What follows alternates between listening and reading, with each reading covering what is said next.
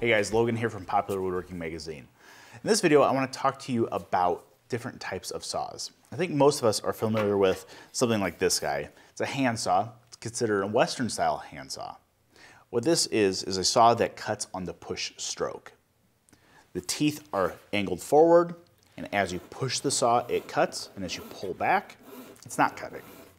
But there's a different type of saw around that we get a lot of questions about, and I find extremely useful in the shop. I want to talk to you about those. And those are something like these guys. These are pull saws. Sometimes you'll hear these referred to as Japanese saws, but really they're just considered pull saws. They cut on the pull stroke rather than the push stroke. And these come in a couple different styles. I want to explain why I use each in my shop and why I think each one is useful for you to have. The first is going to be something like this guy. This is called a Dozuki. This has a back on it that helps reinforce the blade, and the blades on these guys are extremely thin.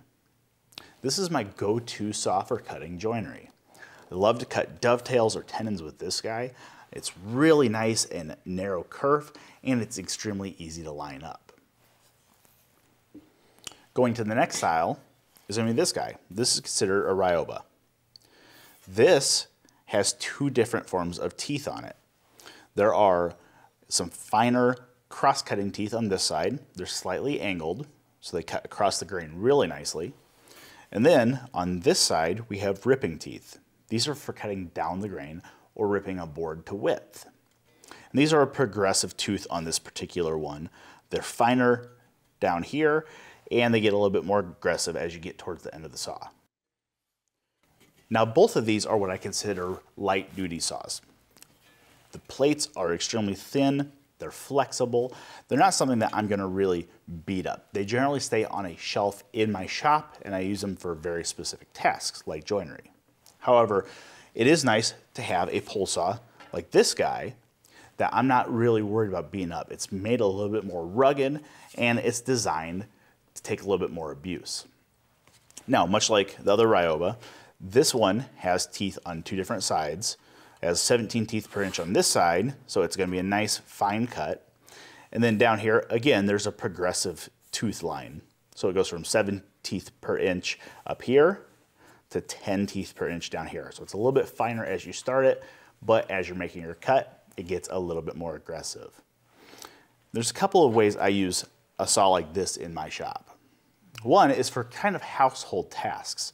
If I need to trim a door jamb down to some flooring, the blade's nice and flexible. It's going to conform to the floor, and I can use a piece of the flooring to flush trim whatever I'm cutting.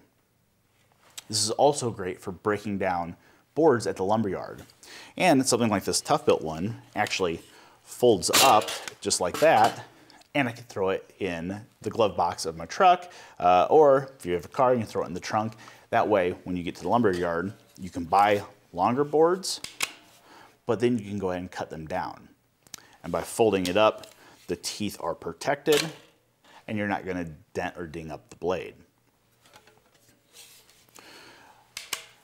And the other thing I find these useful for is cutting sheet stock. If I'm making a project that needs some notched corners, this guy is great to grab and quickly zip those out, where something like a traditional panel saw might be a little bit harder when I'm on the bench like this. So if you're looking at adding a saw into your shop, take a look at a pull style saw. They're extremely ergonomic, they cut nice, and between the 3 different styles, I think you'll find a place for each in your shop.